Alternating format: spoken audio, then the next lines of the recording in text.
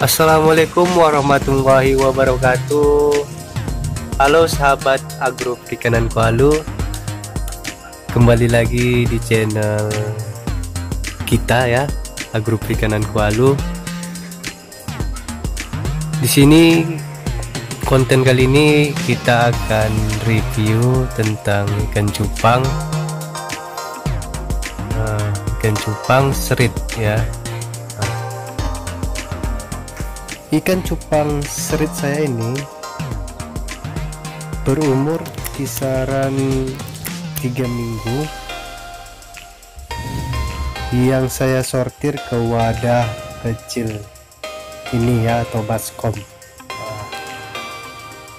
Jadi ngomong-ngomong ikan serit ini, ikan cupang ini baru mencuat pamornya sekitar tahun 2000-an. Kita bercerita tentang ikan serit ya, ikan sisir ya, orang Indonesia atau di Kualuh itu dibilang ikan sisir ya, di Indonesia sepakat namanya ikan serit, ikan cupang serit.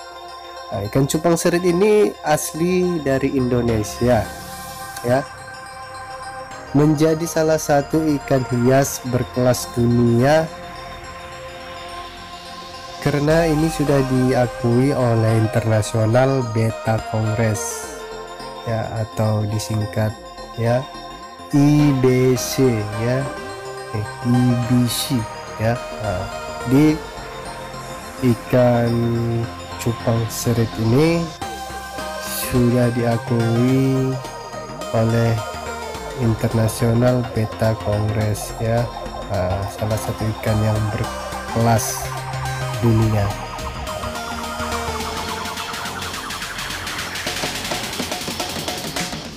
Ikan cupang serit ini dapat memakan puluhan jentik-jentik dan telur nyamuk sampai tidak tersisa.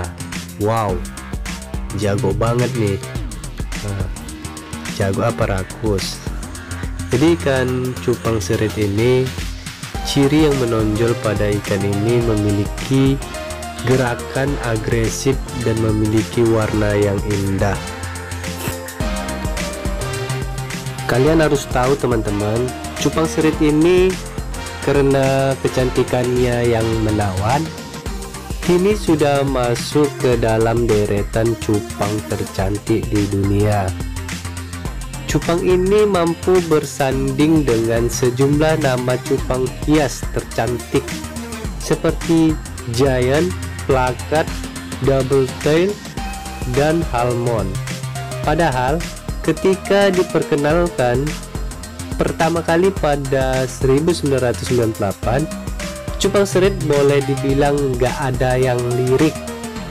Cupang ini baru mencuat pamornya sekitar tahun 2000-an dan mulai banyak diburu orang. Wow, amazing. Bikin bangganya lagi teman-teman, pastinya cupang serit asli Indonesia ini menjadi salah satu ikan hias berkelas dunia. Ini sudah diakui oleh internasional beta kongres ya, bahwa cupang sejenis ini punya variasi keindahan yang benar-benar jempolan amat. Teman-teman boleh amati kalau dibalik menghadap ke atas sirip-sirip pada ekornya mirip banget mahkota ya kan. Nggak heran kalau cupang ini dikasih nama frontail, terus mirip juga dengan sisir plus layar robek. Satu lagi kelebihannya, tulang ekor ikan hias ini panjang dan kuat, dan sekarang cupang frontail punya varian yang lumayan banyak, bukan cuma jenis sirip tunggal tapi juga sirip ganda. Jadi teman-teman, makanya saya berbudidaya ikan cupang serit ini asli Indonesia karena saya bangga apa yang ada di Indonesia. Makanya saya salah satu penggemar atau berbudidaya ikan cupang serit inilah, setidaknya saya melestarikan ikan cupang serit yang ada di Indonesia.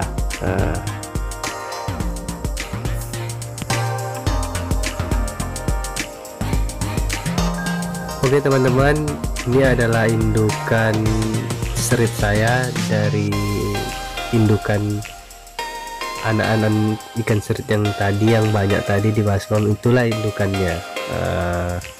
Ya, jadi cuma satu indukannya teman-teman, tapi jadinya alhamdulillah banyak ya. Lumayan banyak seperti ini ya hasilnya. Oke, ini akan saya review dan bakalan saya buat konten berikutnya perkembangan dari ikan serit saya ini ya. Makanya teman-teman harus ikut perjalanan agro perikanan Kualuh ya. Oke, sampai di sini video ini teman-teman, saya akhiri. Assalamualaikum warahmatullahi wabarakatuh. Salam agro perikanan Kualuh.